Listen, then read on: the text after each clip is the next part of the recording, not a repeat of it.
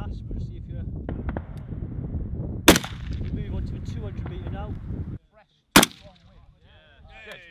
Basically, the modifications on the SE80A3 mainly being the Cerakoting on here, which replaces the parkerization of the SE80A2, which through image intensifying, held up against multi-terrain pattern material such as this, it doesn't stand out as much. Additionally, with the A3, we've got an inline Picatinny, which allows inline sights to be fitted in front of the day sight, which mitigates having to take the day sight on and off, which may affect a zero.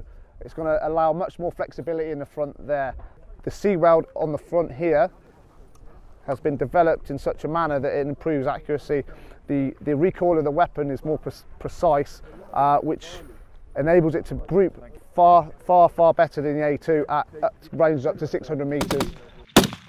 Specifically, we've removed the 60mm mortar from service, we've removed the light machine gun from service, and we've removed the light support weapon from service.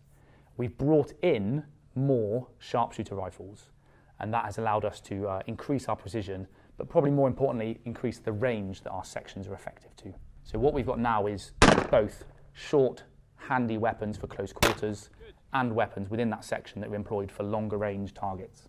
So not only have I fired this weapon, but perhaps more compellingly, we frequently have civilians up here from places like Defence Science and Technology or from Defence Equipment and Support, and people routinely pick up a weapon that is not zero to them and will hit at 400 and 600 metres, and that's genuinely remarkable for that calibre.